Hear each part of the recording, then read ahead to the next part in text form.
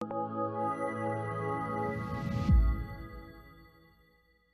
guys, welcome to the Cynohub. Today we will discuss one of the important topic in our machine learning, which is part of Unit 4. The topic name is genetic algorithms. So coming to the genetic algorithms, okay. First we will briefly discuss about the overview of genetic algorithm. See here, genetic algorithm is a learning method motivated by analogy to biological evaluation. Next, genetic algorithm search this hypothesis space by generating successor hypothesis which repeatedly mutate and recombine parts of the best currently known hypothesis. Next, this genetic algorithms which are part of genetic programming, the entire computer programs are evaluated to certain fitness criteria. Okay.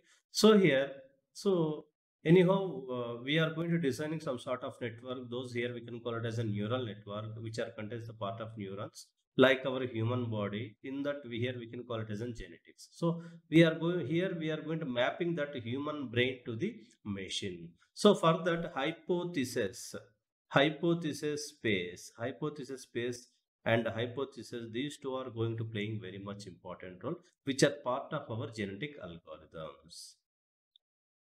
Okay, so here generally what contains in that genetic algorithm, see here. So first we will have the initialize the population. Okay, so generate the small p hypothesis at random. Next, coming to the evaluate. So in that we will do for each population we have to compute the fitness function. Okay, while max suffix of small h fitness of h tends to the threshold. So at that particular moment, what we need to do? So first we need to do the selection process.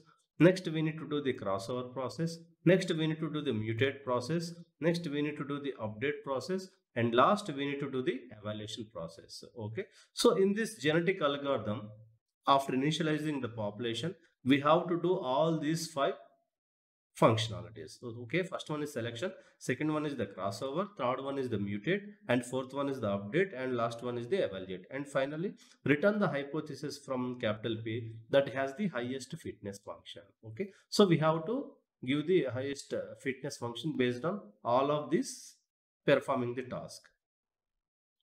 Next, representation of the hypothesis. So here hypotheses are going to playing very much important role while we are going to performing that genetic algorithm. See here, in genetic algorithms, hypotheses are often represented by bit string.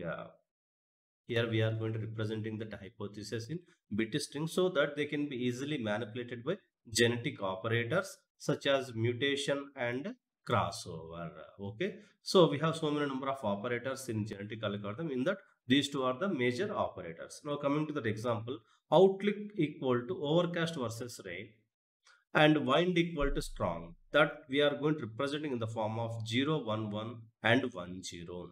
If wind is equal to strong, then play tennis. Yes. Okay, so now this one we are going to representing 1 1 1 and 1 0 and 1 0. So and we are going to make some sort of group. See here, where group 1 that belongs to 3 valued outputs and group 2 belongs to the 2 valued wind and group 3 belongs to the 2 valued play tennis. So like that we are going to representing that complete data in our genetic algorithms in the form of hypothesis.